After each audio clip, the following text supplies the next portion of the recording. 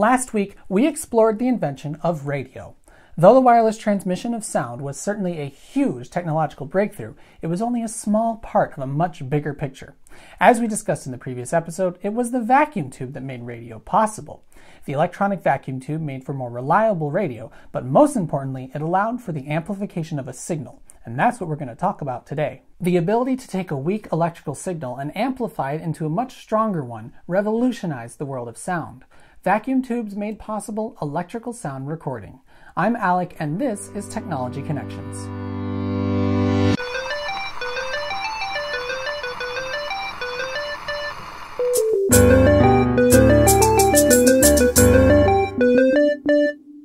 Radio was an improvement in more ways than one. Obviously, the ability to listen to free content being broadcast was a huge advantage, and the variety of programming available to the listener grew day by day. But not only was the content radically different than records at the time, it sounded a lot better. As a reminder, this is what a Victrola sounds like. Not exactly high fidelity, but radio sounded much more real. That's due to a few different things. First, there's the loudspeaker, which is simply much better at reproducing sound, but the biggest thing was the electronic microphone. Instead of a mechanical reproducer attached to a cutting needle, microphones use thin membranes attached to a clever arrangement of magnets.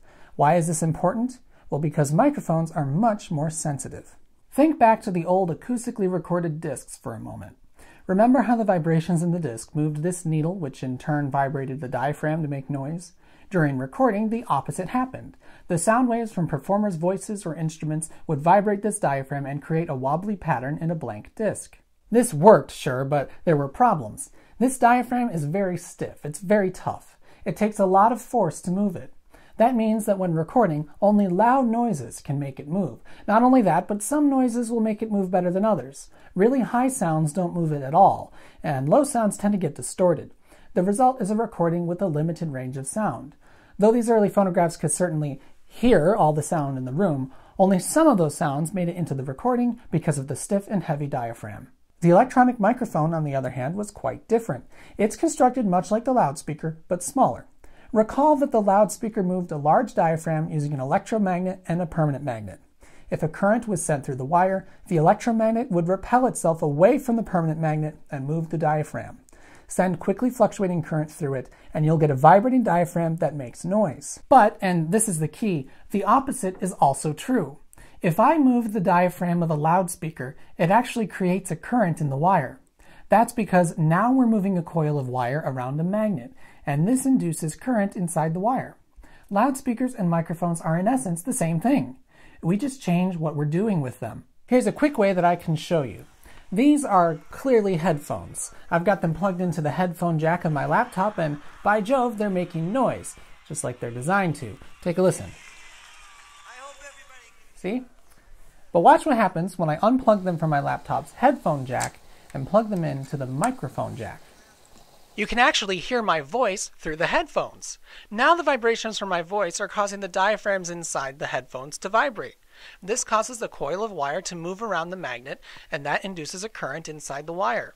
That current travels down this cord and into my laptop's microphone jack, and the laptop is able to record those signals as sound. Pretty neat, huh? Sound recording is a world of opposites. In every invention we've explored so far, the vibrations from sound are recreated. They're duplicated by some sort of mechanism that captures the pattern of vibrations from a source and duplicates them in either another place or another time. The telephone did it by altering the strength of an electric current traveling through a rudimentary microphone and then sending this fluctuating current through a crude loudspeaker. The phonograph used a physical medium to store sound, impressing the pattern of vibrations into a cylinder or disc which could be used to recreate that sound. Radio captured the vibrations using a newer type of microphone, transforming those vibrations into radio waves and then recreating those vibrations with a loudspeaker. Each of these inventions transformed vibrations into some sort of medium where they could be recreated with certain equipment. The telephone transformed sound directly into an electrical signal. The phonograph used wax to make a physical record, and the radio used electromagnetic radiation to send sound through the air. But the one thing they have in common is their goal, to duplicate the sound being captured, or more specifically, to exactly copy the vibrations being picked up. You might be asking, what does this have to do with anything? It's important, that's what. The electronic microphone could be made with much lighter materials. Because the diaphragm was only responsible for moving a small coil of wire, the diaphragm could be much lighter and more flexible.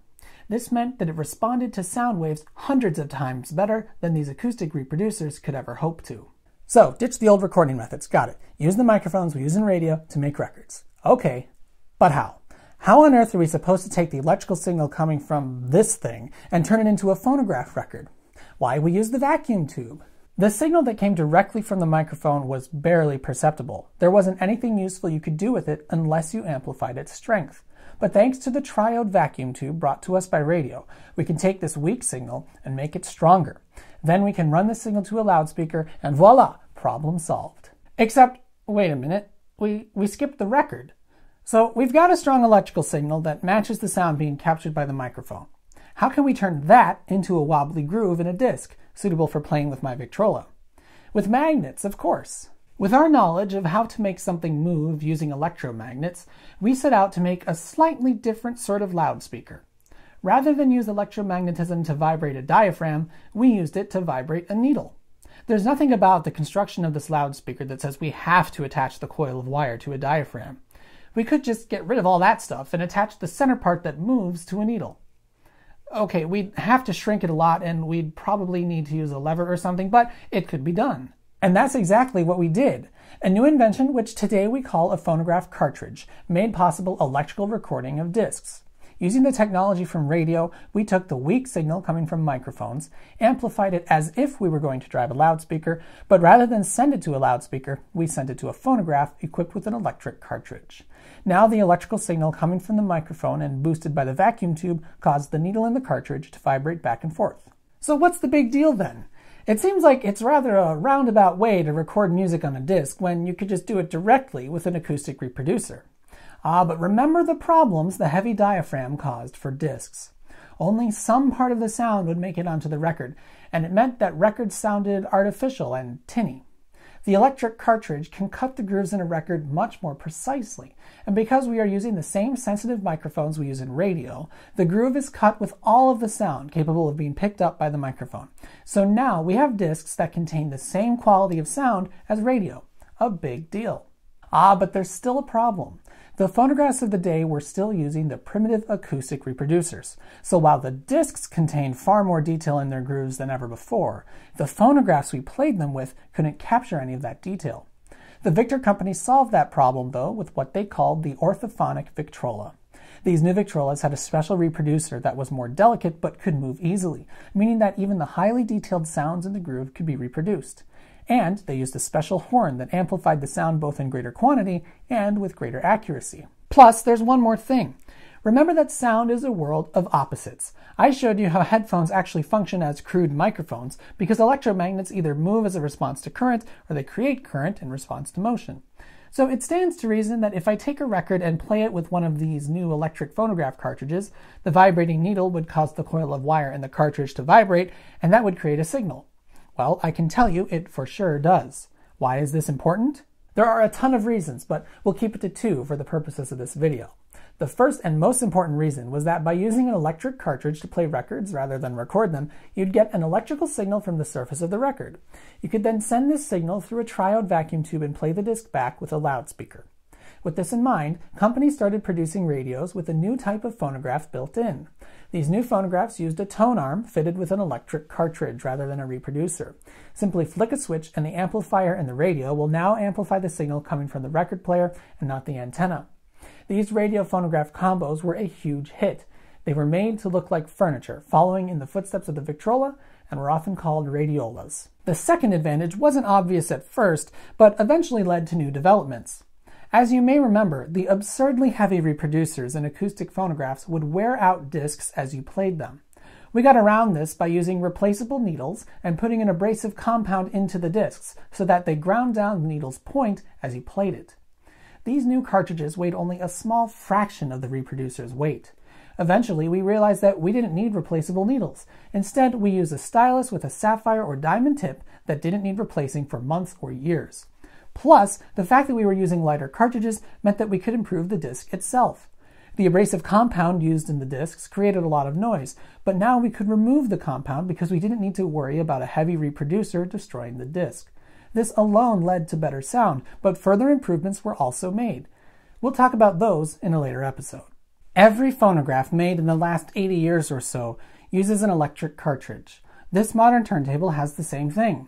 A diamond stylus sits in the groove of the record, and the vibration caused by the walls in the groove is transferred inside the cartridge, where an electromagnet, just like in a microphone or loudspeaker, creates a small current that can be amplified and used to drive a loudspeaker. So here's something that I alluded to, but might not seem obvious at first. The microphone, loudspeaker, and phonograph cartridge are all the same thing. The only differences lie in A, are we moving something with a current, or are we creating a current through motion? And B, what exactly are we moving? Microphones are delicate and use light materials so that their diaphragms move in response to all sounds, loud or soft, high or low. Loudspeakers are built robustly so that they can move a lot of air and thus make a lot of noise. Functionally, they are opposites, but they work using the same principle, electromagnetism. Likewise, the phonograph cartridge also works both ways. If we send current to it, the needle will vibrate, so we can cut new records using a cutting needle. But when we play it back with a standard needle, the vibrations caused by the disc itself create a current in the cartridge. The phonograph cartridge is nothing more than a microphone, but instead of using a diaphragm to capture vibrations from the air, it uses a needle to capture vibrations laid in a disc. It's this sort of ingenuity that leads to innovations in all fields. How can we take a principle we already know and apply it in a radically different way? Which is a wonderful segue into next week's episode. Thank you for joining me on Technology Connections. The next breakthrough for sound took electromagnetism to a whole new level. In next week's episode, we'll be exploring magnetic recording.